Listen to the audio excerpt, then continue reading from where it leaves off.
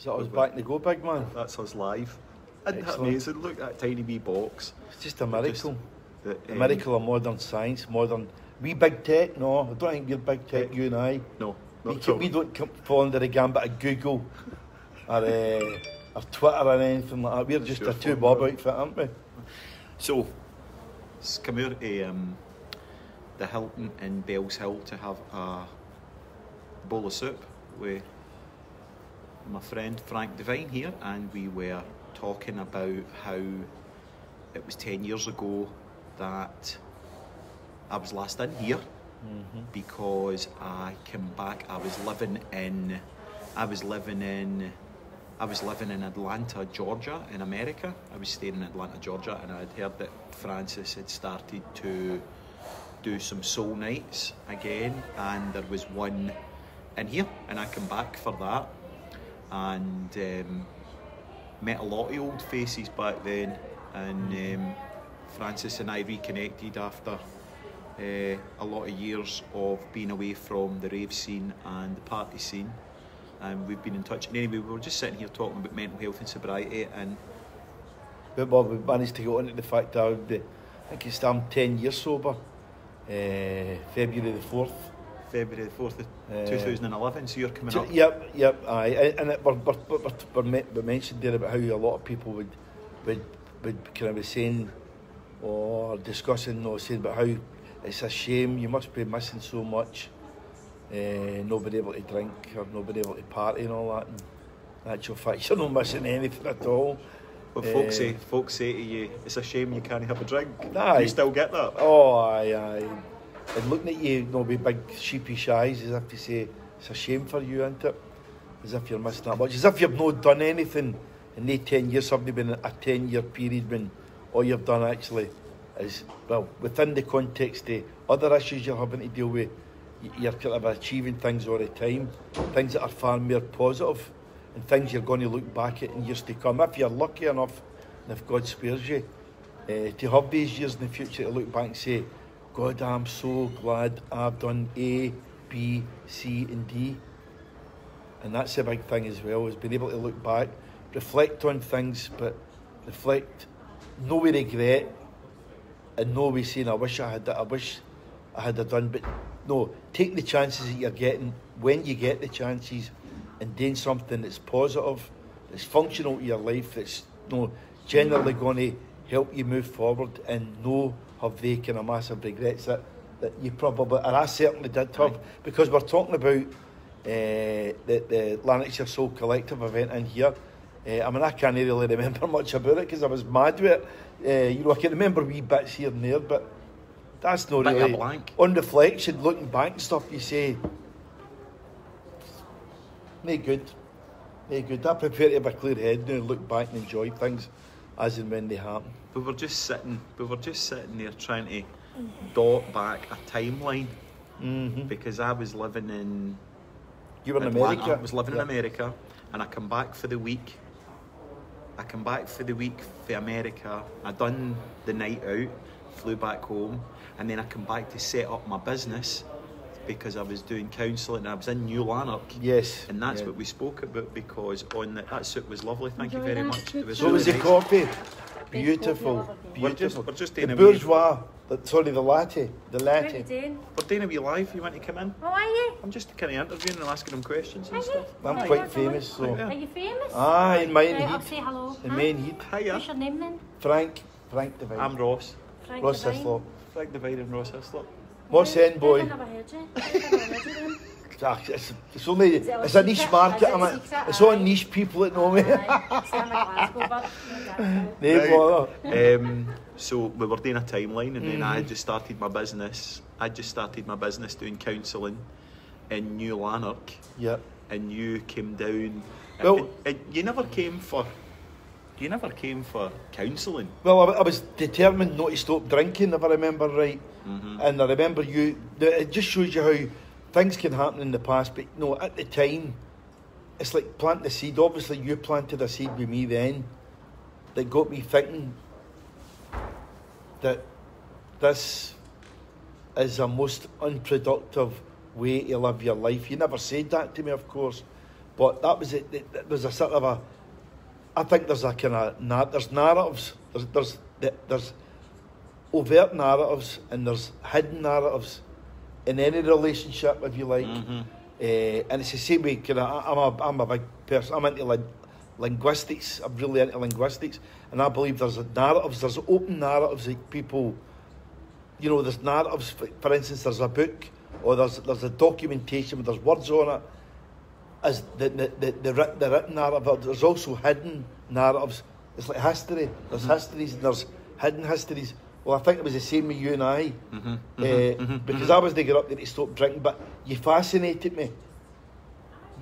There's something about, there's an aura about you, and that kind of attracted me to you.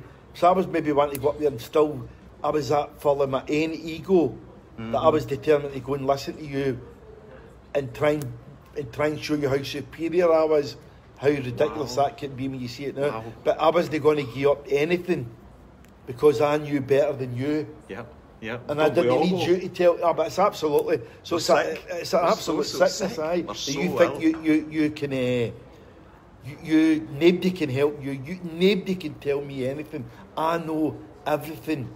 I'm superior to everybody, which is it's really what a terrible mindset. It's absolutely horrendous because you're never going to learn anything until you're humble, until you're able to accept your shortcomings and your failings. Oh man, absolutely.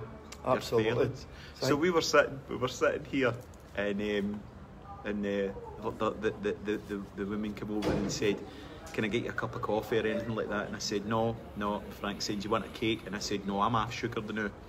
And I'm half sugared now. I said, "So, I've still got that habit to break, my destructive relationship with sugar."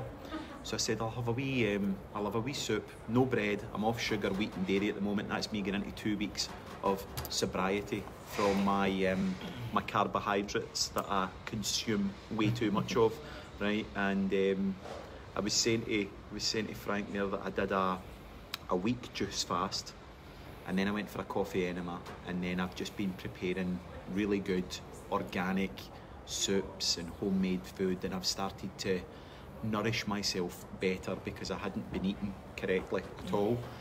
And Frank said to me, he goes, "Fruit, so expensive, isn't it?" I'm like a £5 a day, and I went, "So is cocaine, mate." But see, this is that.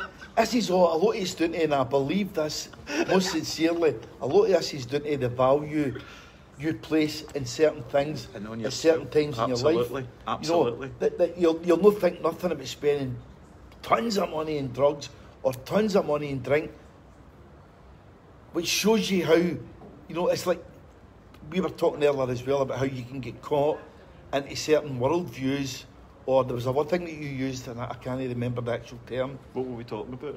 I can't remember now. We've been talking about that many different things. Was it today? Aye, about 10 minutes ago before we come on air, if you like. I just said we're sick. We're all sick, we're insane. But how you get caught in, it's like no being willing to see. It's like what you said earlier was, you can live in the 3 old channels. Aye. BBC One, BBC Two. Aye, and STV and then Channel 4 comes in. At 10 o'clock at night it goes fuzzy. Aye, but no being willing to comprehend alternative worldviews or an alternative world. I'm not even talking about politics.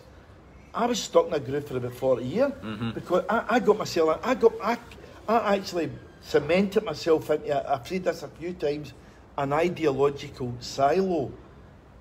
I was caught in that silo and I didn't want to accept there was another way of looking at the world. And it's horrendous. So I rejected everything that didn't fit in with my ideological underpinnings. I rejected it.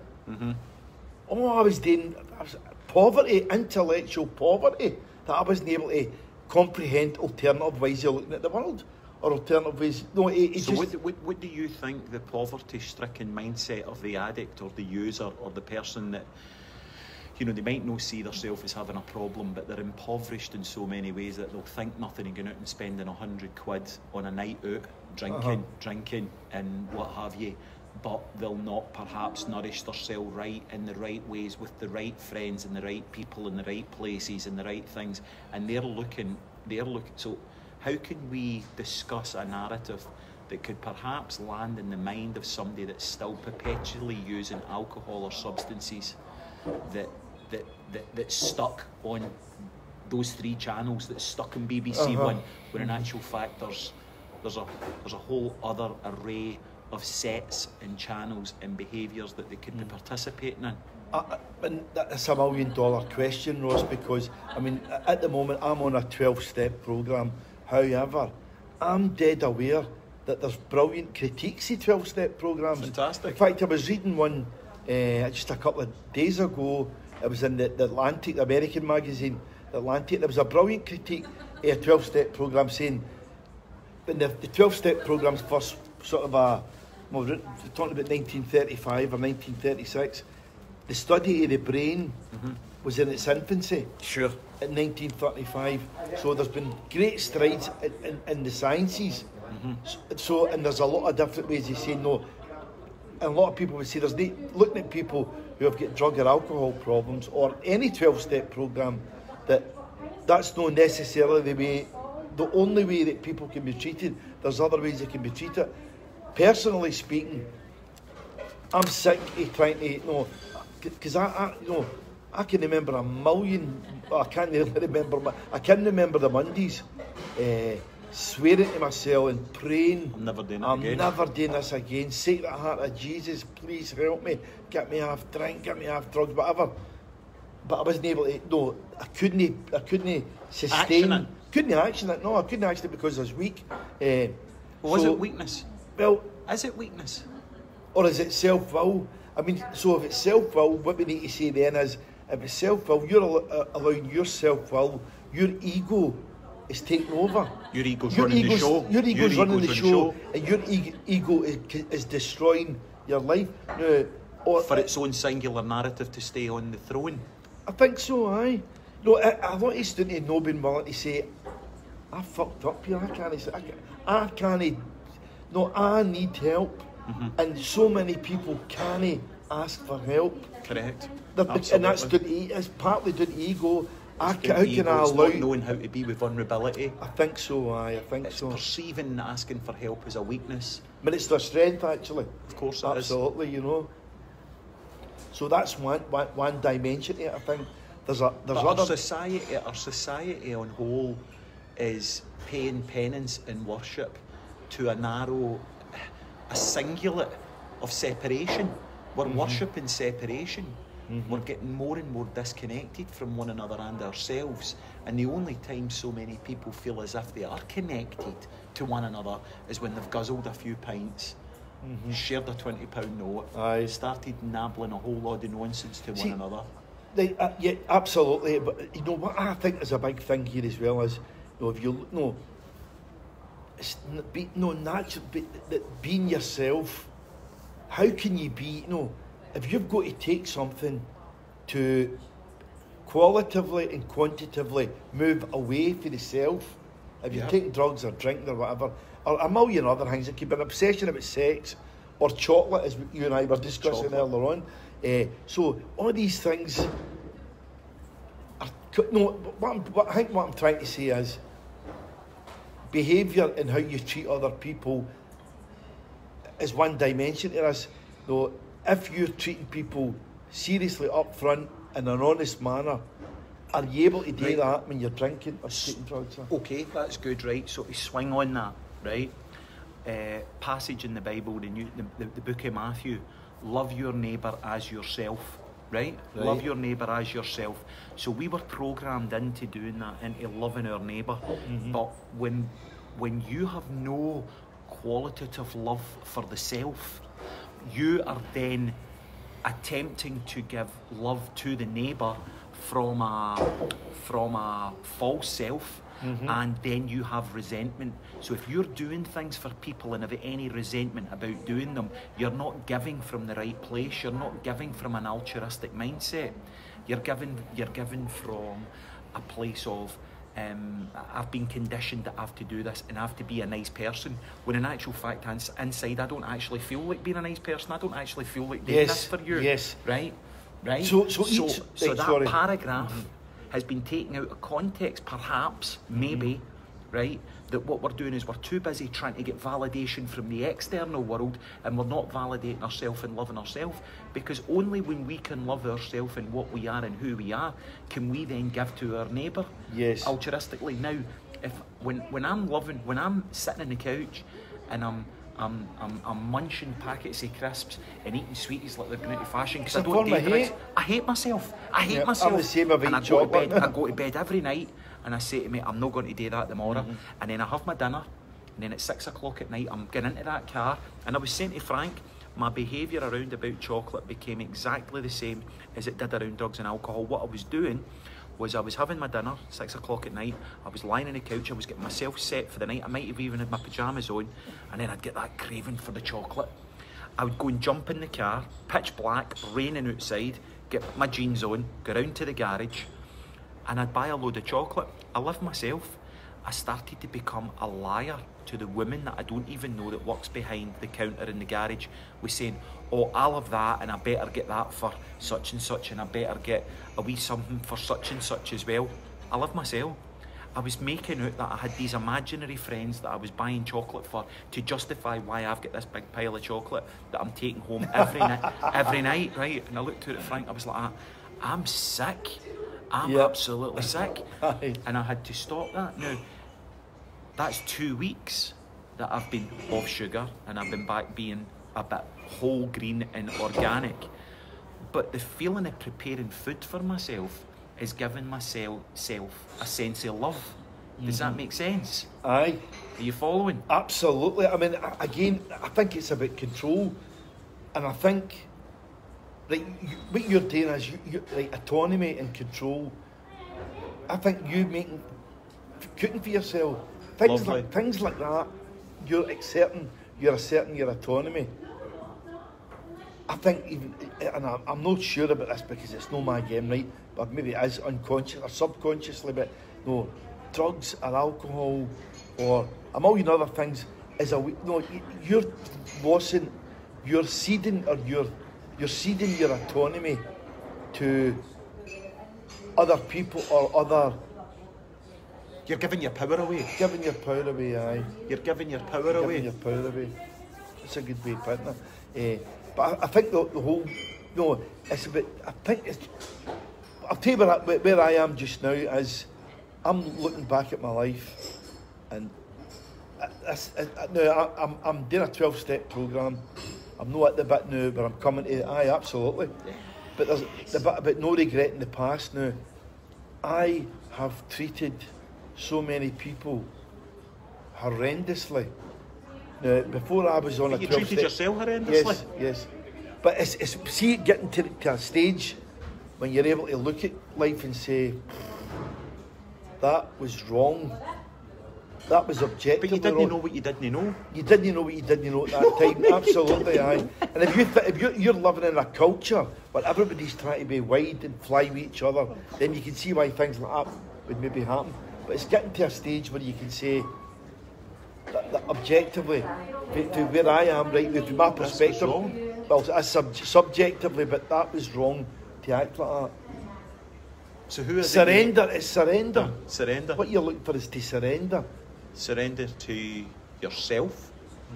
And I think a lot of people think, I've got to ask for forgiveness from the outside world. I've got to do a list and see all the people that I've hurt. But if I was in a good place, I wouldn't have done the behaviours in the first place. Yeah, absolutely. You know, but why these things? Why does these situations or context arise? Because you have got yourself into a position where you had to act in the... Because you felt it was acceptable to treat people. But again, can I use one yeah. I might say this is quite important. Women, sex conduct. No, I would look at things in the past and you would say, that was dishonest. Treating people dishonestly is wrong. This is a big thing with me now, and it's played in my mind all the time about dishonesty with the way you treat people. Do you have to look at it as right or wrong though? Because then you're still going into a divisional mindset, you're still going into a split mind, a split narrative of right or wrong. Are you aligned with how you behaved in the past, yes or no? No. Would you be willing to let yourself off the hook for that? Not. I hope I'm moving towards that. What's stopping me from moving towards it? Well, I mean, I think the 12-step programme will help me. I don't think it'll help me. You just got to keep showing up. It's helping me right now. Of course it is. However, I know there's a lot of kind of mountains to climb within that programme. But the big thing for me is coming to terms with my behaviour in the past. Okay. That is a big burden for me. So as long as I'm not proud of, I'm not proud of a lot of things I've done. You know, I joke sometimes about throwing tellies out of windows at parties and all that. I'm not proud of that now. Okay. So I'm not proud of acting in a certain way that when my behaviour affected other people, had a detrimental effect on other people's lives. Of course. I'm finding that quite hard to come to terms with. Right. So what's stopped you from letting yourself off the hook? I don't know. So all those wrongs that you did, Mm-hmm. okay, how does that make you feel when you think about them? Terrible, although less terrible now, because at one stage I believe. So if you let it go, how would you feel? Well, you would feel a lot better. Okay, why don't you want to feel a lot better then? I do. Okay, so Why don't you let go? why don't you let it go? I know. What are you getting out of it? What flagellation are you getting from well, it? I'll tell you what, like, brilliant, and I like Is the that way. a good word, flagellation? Brilliant word, and I like the way you. Flagellation. Flagellation, brilliant. And I like the way you represent this whole figure, because part of it is you want to keep whipping yourself, to hurt yourself, as if this is me. Look, I'm paying for the bad things I've done. Look at me, hurting myself. So that's a good way of looking at it. We're really, really sick, aren't we? Absolutely. Human beings are really ill. Absolutely. Wow. Absolutely. But but I think by the by, it's better at some stage being able to come to terms with things that you've done or behaviours that you participated in. But the only person that's not letting you off the hook is yourself. So you want to walk about with the crucifix in your back. So you're still hanging about in Galilee. Still there.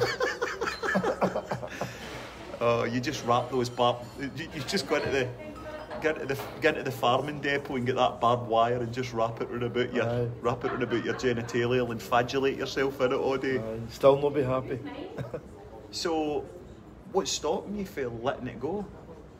What would that? It's like all slaves want freedom, don't they? But when you give them it, they don't know what to do with it.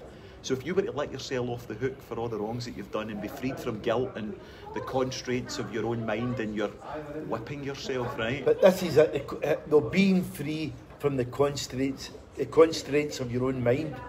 Well, that can't happen, can it really? How do you free yourself from the constraints of your own mind? Because we're all struck, we've all got world views. When I see things, and I say a narrative, you've got a certain narrative which creates a dogma of how you live your life. Yes, and can I say something right now? I'm sitting here now talking to you. I mean, thank God I stopped drinking and all that, right? Thank God.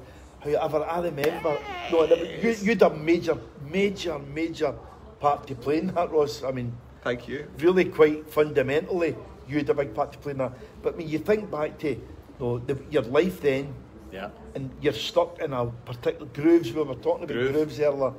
In a certain worldview, in certain grooves, and you can't get out of the grooves, and you look at where you are now and you go like that. Wow. But then people are feeling sorry for you, thinking, that's short, you can't take it.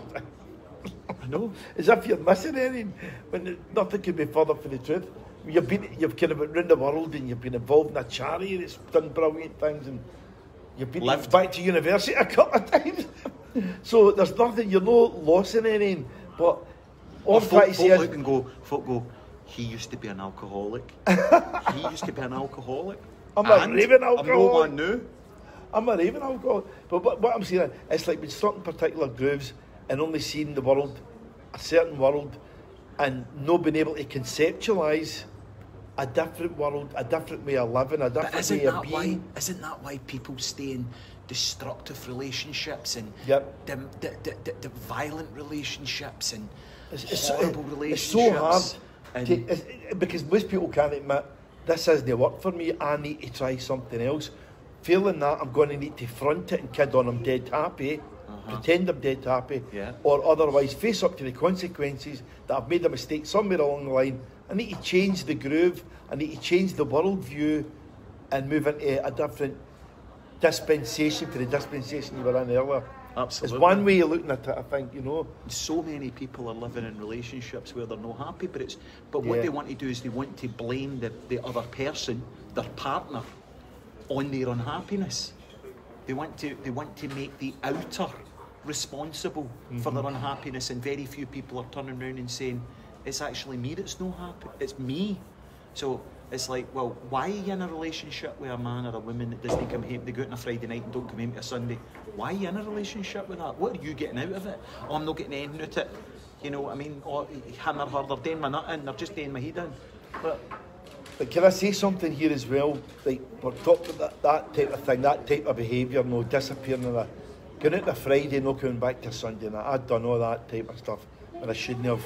I went to a party when I was 14, never came home till I was 20. I had to take, I used to say, I went into the sub club in 1985 or something, or 86. I came out in the year of culture, 1990. But what I was going to say there was, so true. But no, how can you build a decent relationship on that type of lie, if you like? No, where you're not treating somebody as an equal. Because you're not treating yourself like an equal. Aye. You've not got a relationship with yourself. You're trying to get the outside world to validate you and meet your needs. It's not their job to meet your needs. It's my job to meet my needs. Yeah. It's like what happens is you get into a relationship with a man or a woman. This is just from my perspective, right? You get into a relationship with a man or a woman and you give them the keys to your garden, right? And they come in and they start cutting your grass, right? And they cut your grass for, you know, and they cut your hedges and they plant plants and all the rest of it. And then whether it's a month or a year or 10 years down the line, you actually go up and have a look at how they've cut your grass and planted plants, and it's an absolute disaster, right? And then you blame them. You get angry and destructive and blame them. A wee bit like letting somebody else live rent-free in your head. Or look, see the thing you said about external validation. That's a big thing, I know, is wanting to portray a perfect representation of the self, and it's usually via social media, because we're all social media animals to an extent now, but that is where things happen, you know. Big boy. But it's so down to big boy. But it's so down to why you try to represent yourself in a certain way. Yep. And And we're all perfect, as if and we're none of us getting have ever worries. done anything wrong. Yeah, and our life's really, really good as long as we keep showing we've got a new this and we've got a new that. See, another thing as well is I think is quite important now is, well, it's really important for me is I try and do a motivational kind of wee post every morning to Facebook. They're great. But the reason I'm doing it, it's like you get to a stage in your life and you say, what if I could say one thing here that might help one other person? Amazing. That's why I do it. It's amazing. Because you isn't want to help. But I mean, that's where I'm at in my life. No, it's like I don't want to damage or hurt another human being. Which is yourself. You don't want to hurt yourself anymore. But this is it. So, in terms of looking for, getting that internal validation that you're doing the right thing, I know I'm doing the right thing, but if I can do the right thing, and ultimately we are selfish people in the sense that we want to help ourselves, but if I can do something or write something that can help somebody else, why would I not want to do that? Of course. You Of know? course. And no one paid for it. And Aye. no one thanked for it. No, it's like, but you get to a stage in your life, I'm like, no, how much money do you? I don't need a lot of money. No. I'm not that type of person. No. If I've got a downfall, it's that I like nice jackets. That's it. I'm still Nothing else. I'm still wearing hand-me-downs. You know, but I'm not. No, it's like I don't need a lot. We don't. We need love. We need love. We need connection, and we need a laugh. Aye. We need a laugh. Of course we do. We need a laugh. We really need to be laughing more. That's real laugh. It's real belly laugh. It's no. It's no laughing through drink and through drugs. Aye. It's we've got a. You know, I've got to take my hat off to drugs. You know, because they won the war on drugs, didn't they? Drugs won. The war on drugs has been going on for... But that's no...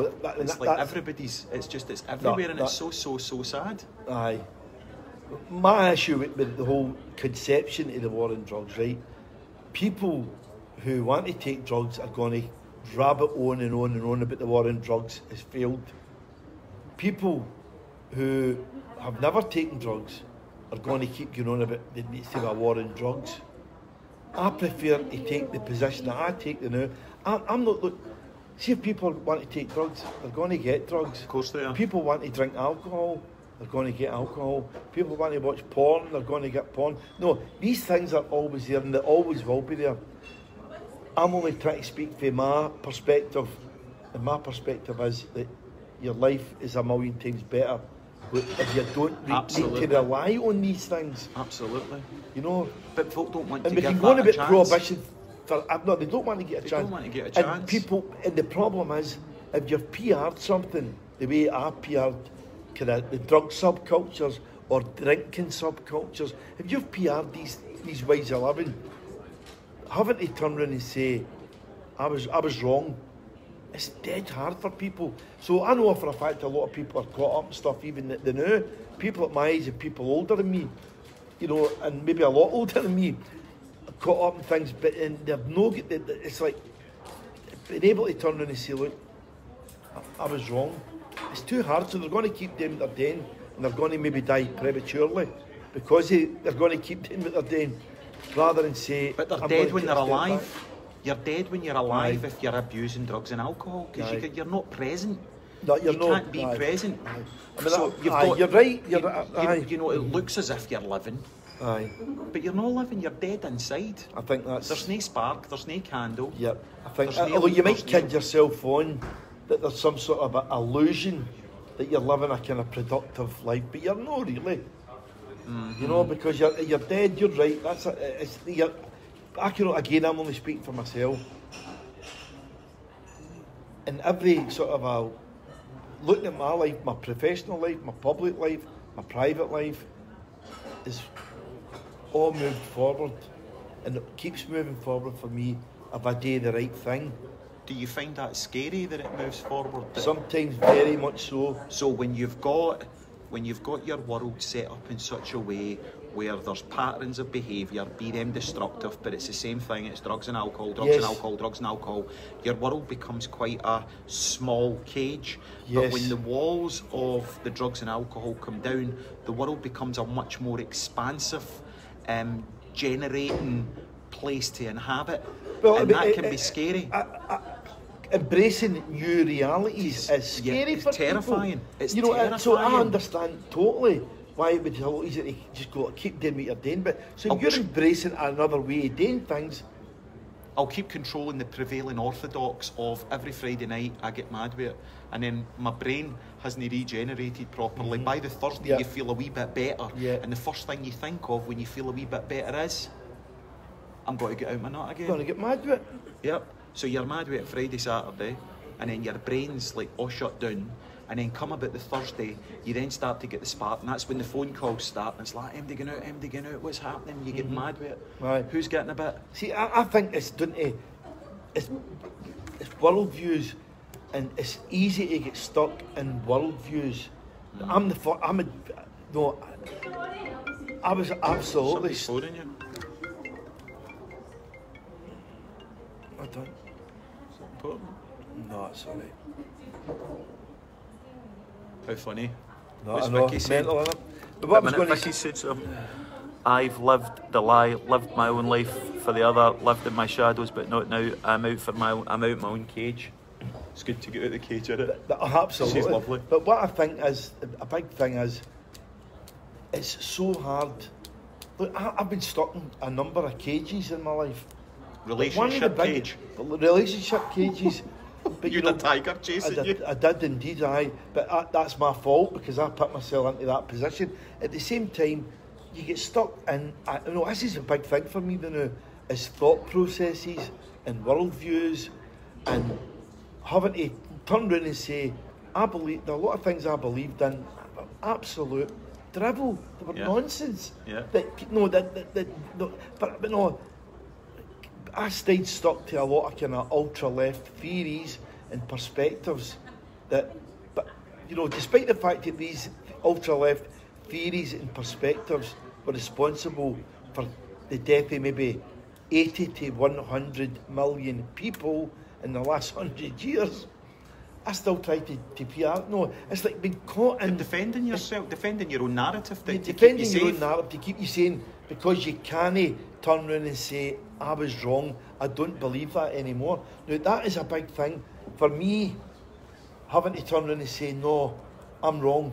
Yeah. It's the most liberating thing in the world. Or even, I might be wrong. I might be wrong. I'm willing Yeah. to humour the fact that my thinking here might be wrong. Yeah. This is the problem when you're stuck in political or ideological ways of thinking. You want to stick to these orthodoxies because you're scared to challenge the dominant, or whether it's an external orthodoxy or an internal, something you've internalised. Mm-hmm. It's like you end up saying, well, am I actually looking at things that I've said or done? Am I having to... No. Am I saying that my lifetime... It's difficult to admit you've been wrong, or I'd say a better way than that, rather than speaking about things being right or wrong or correct or incorrect, is saying embracing new thinking. Now, I remember years, and I said this, you interviewed me about maybe 6 months ago or so, just at the start of the lockdown. And I remember saying, and I always remember thinking this was a great thing, that the Reverend Ian Paisley, I remember seeing him being interviewed maybe 25 years ago, and he said, I'll go to the grave with the same beliefs I've had when I was a wee boy.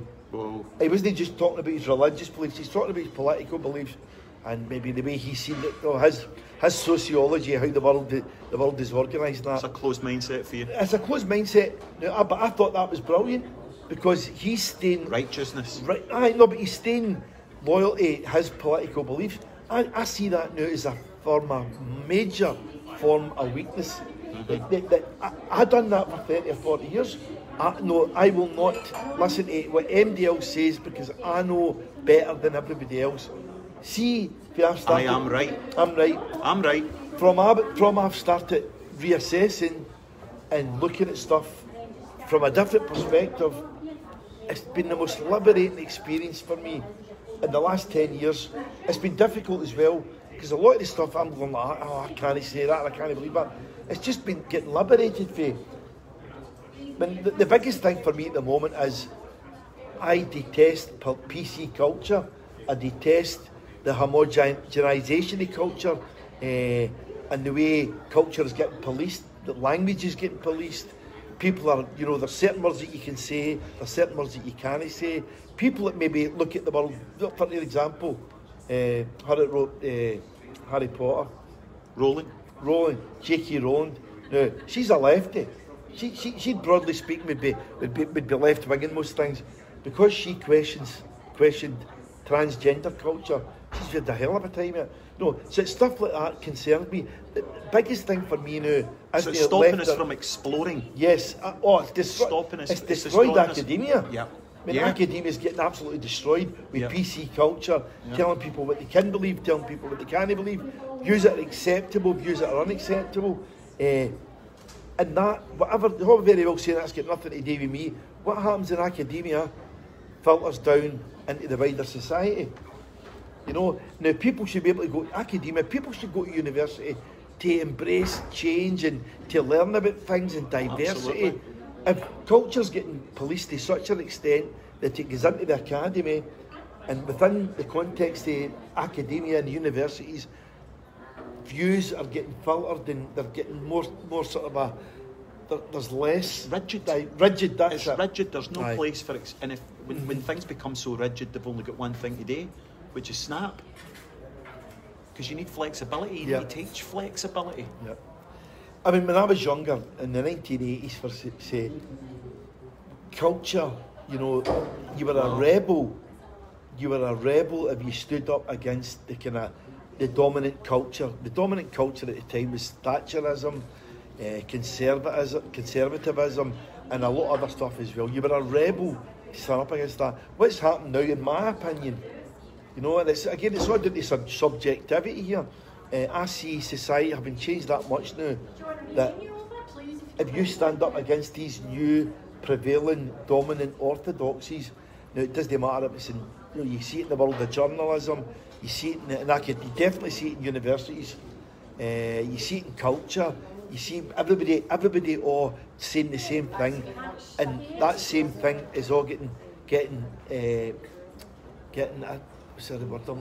getting articulated or verbalised within a slow, restrictive culture. But the culture's been restrictive, and if you have views out with these dominant theories, you're sort of demonised. You know, and what I see it happening now is it's happening a lot more to people who would take a right of centre perspective. I mean, 10% of university students, roughly 10% of university students verbalise that they're right of centre in political terms.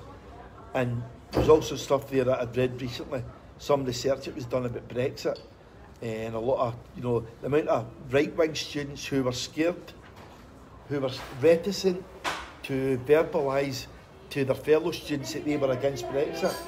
In case they got pushed out. In case they get marginalised with their friends and that. So isn't that the same with drug use? We're going back to that with drug use. Is there kids not wanting to not be doing it because they were getting marginalised? Yeah, aye. That's it's happening all across the board. Yeah. So what I'm trying to say is that the big thing for me now isn't left or right in terms of politics or in terms of personal behaviour. It's the worst thing in the world is the peer pressure or people feeling the need to act in a certain way is so dangerous. I think it's no.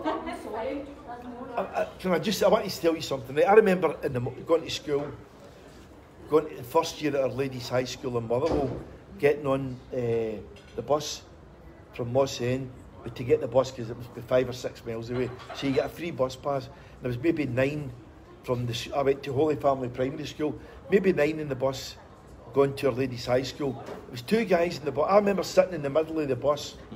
This is as sure as God. Sitting in the middle of the bus. There was 2 guys. I'll not mention their name. I'll not mention any names here. 2 guys on one side and maybe 5 guys on the other side. The 2 guys on one side were the 2 guys that were going to go on. One became a doctor. One became a lawyer. There was me in the middle. And there was all these other boys carrying on, had stole markers at the school, writing their name up the back of the bus and all that. Now, as sure as God, I remember this as clear as anything, sitting up the back of that bus and going like that, where am I going to fit in here?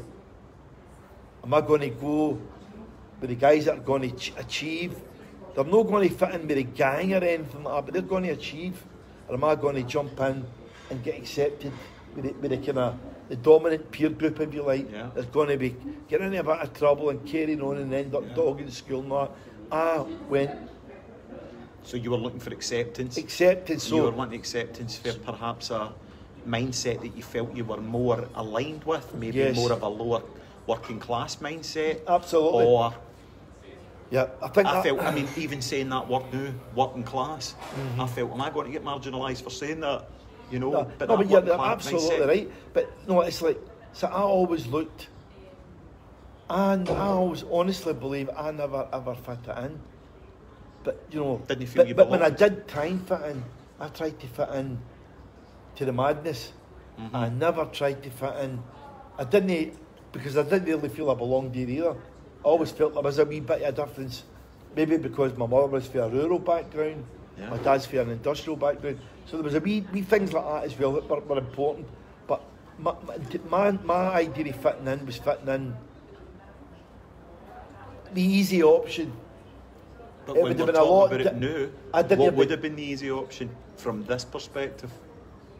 You thought that was the easy option at the time, but what would have the easy option have been? Well, how much heartache and pain have you had? Oh, that's it, you know. But you know, you say, how could your life have been so different? I met you for the first time at I think it was a Motherwell Civic or it was a Cloud 9. Club 9. Cloud 9. That was in We were on Coatbridge. Cloud 9. We were on Cloud 9. And I would have only have been about 16-year-old. What would that have been? I was born in 72, 1988, 1989.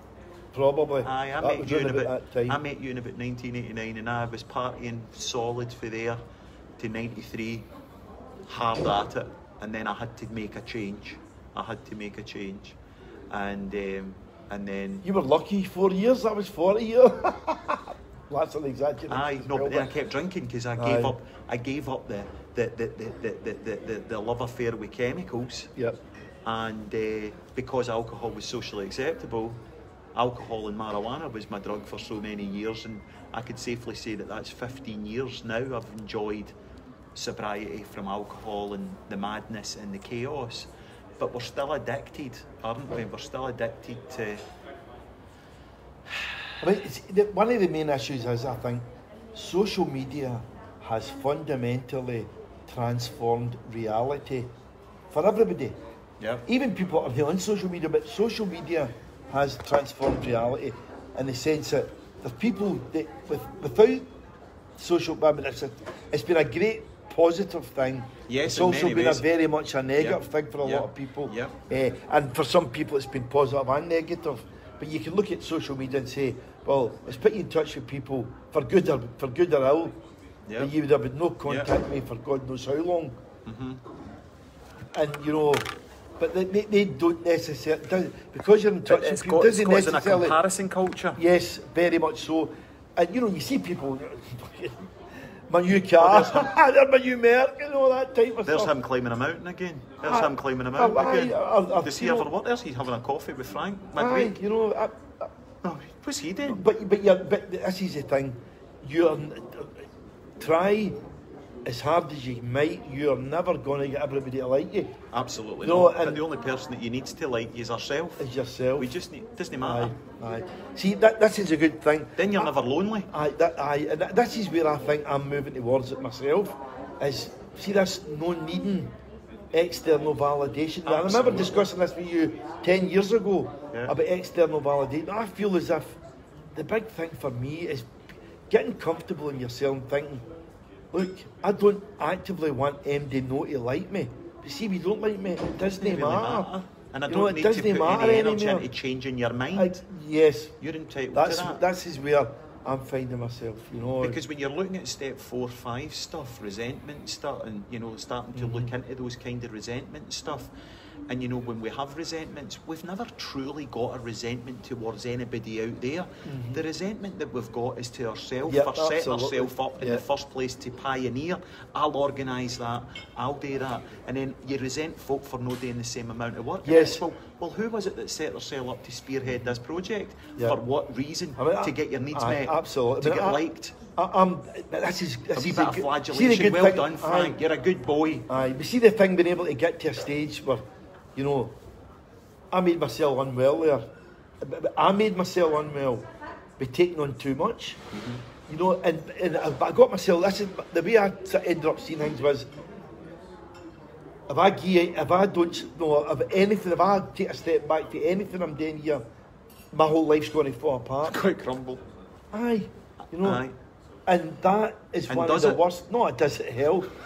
But you think that you've got to keep doing things, and a lot of that is down to people pleasing as well. People are totally. Now, getting to a stage where you don't feel the need to people please is a brilliant thing. Or getting the main thing is getting to a stage where you think, see, I don't want people not to like. You don't want people not to like you, but getting to a stage where you're like, I'm not going to go out my way to offend anyone here with any words I say or anything I say or anything So that my acts. liberating. But see if they still don't like you, there's not much you can do about it. And it's just getting to that stage thinking, fair enough. See that when somebody said you see yourself in a picture, or you see yourself in a picture or something like that at a night out, and you cringe because you hate seeing it. See to get to a place where you can see a picture of yourself and smile at yourself and think, God, you're doing all right for nearly 50. Aye. You're doing all right for nearly 60. I'm only You know? 49, but as I transitioned.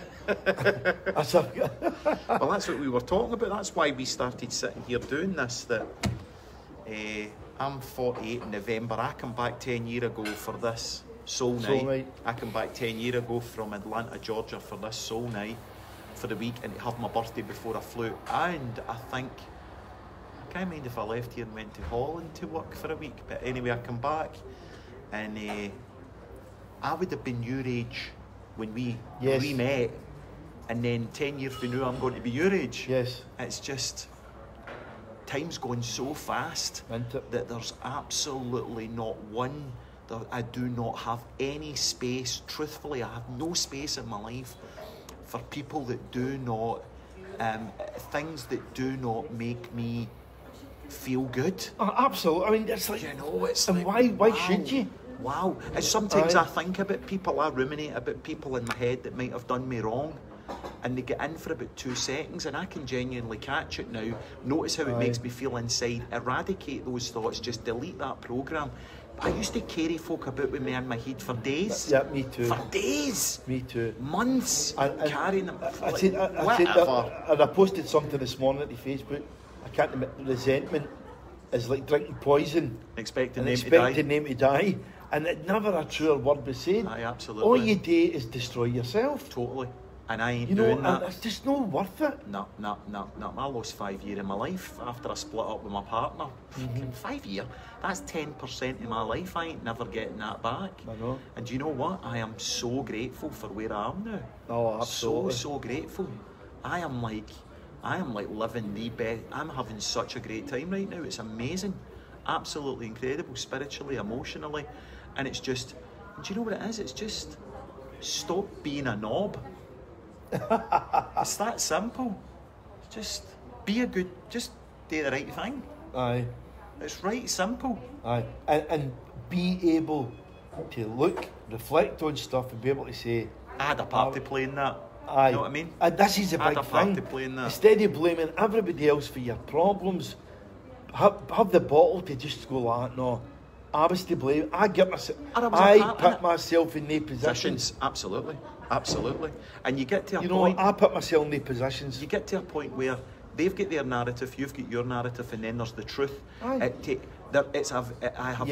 cannot tolerate, or I find it difficult to tolerate the mindset that can totally align with, my parents divorced. Most of my life I thought it was my dad's fault. Was it just my dad's fault? It's never like that. It's never like that. But they want to idealise. Oh, aye. They want to just keep feeding it. There's two sides to every story, and then there's the truth. Yeah. And I want to walk in the truth now. Aye. I don't want to walk in either side of a fabricated narrative. It's just like, wow. That's one of the things that could go on and drag you down. You can't shut me up. The manager said he'll need to shoot me and shut me up. I know. Stop being a knob. Actual laughing out loud, Patricia. Stop being a knob. That's it. It's just like live the best way. It just isn't it? It's that simple. I do think a lot of this stuff, and it's not. Somebody said there's no manual for how to live. There is. There is a manual, I guess. The New Testament's the way that it was pressed upon us, and how doctrine and religion was put upon us. No, but really, accept, forgive, live for your heart, the 12 steps, acceptance, and step 1 and step 12. Step 1, accept you're a knob. Step 12, once you've realised you're a knob, just give yourself to things. It's that simple, isn't it? Aye. There's a load of great wisdom in between step 2, 3, 4, 5, 6, 7, 8, 9, 10 and 11, but step 1, accept you're a knob, you've made a mistake. And then once you've realised that, don't do it again and give yourself fully. This is one of the big give yourself fully to things. It's like, it takes me a while to get things. Once I get them, I get them. But the thing about acceptance, the chips look good. The acceptance thing is a wee thing that's took me a while to get my head around about in terms of the 12-step programme. Accepting that you're powerless. Accepting. This is a big, massive thing. This being able to say, I'm powerless. Yep. I'm powerless of drugs. I'm powerless of alcohol. I'm powerless of chocolate. My own stinking thinking. Aye. I'm powerless over this machine that's running my reality. Aye. Yep. Because it's been conditioned from a pre-conscious level You know, I Yep. was conditioned for a reality that I've inhabited before I even came to this world. I was incubated in a womb for 9 months that my mother was experiencing, and then I come to this reality and just start replicating programs. Aye. I'm just living for old scripts and schemas and replicating and doing the same patterns of behaviour over Yep. and over and over again. And can I say that is massive. See that being able to live. See being able to being able to conceptualise or context to see a different world for the groove that you've been stuck in. Yep, Is the most rewarding thing ever. absolutely. From my personal point of view, because I've seen a particular way of living. Sorry to interrupt. Could we Just shut to up? say, I've listened to a lot of what you've been saying, and it's very, very. I've took a lot of it in. We're on live, we're doing We're an on interview. live. Come on in. Oh, yeah. Come on round Jump and just say in. what you just said there. Oh, yeah. I'm So this actually was- to Hollywood. I make films in Hollywood. So Right, well, we just decided, Frank and I, to share a message of hope to people that might be struggling with I addiction, suffer, right? I suffer with addiction and mental health problems. And you've been sitting listening to us, and you a felt lot- called to come out and tell us. A lot of It's amazing. a lot of So- like so this has helped you? paranoia, a lot of poison towards people and stuff like that. So everything you have just said, I listened to and it's helped we helped me you? in that space of time, yeah. That's God bless you. Yes. God bless you. Thanks How very much wonderful. for You're that. welcome, Yeah. darling. No, I'm well chuffed. I'm like, I just took everything you said and I'm like, We're just doing a Brilliant, wee man. Facebook thing on live. Brilliant, pal. Because I'm just going through the same demons myself, so it's, Well, don't do it alone. well, it's You know. just to show. Thank you. You're welcome. Good stuff. Thanks God for bless saying you. that. Hen. There you go. Isn't that amazing? There you And go. on that merry note, I think and we'll we call could it a talk day all with it. afternoon. Brilliant, man. right? Wishes all the very best. Peace out from the Hilton and Bells Hill, Frank Devine and Ross Hislop. Keep it real. Brotherly love as always. Peace out. All the best.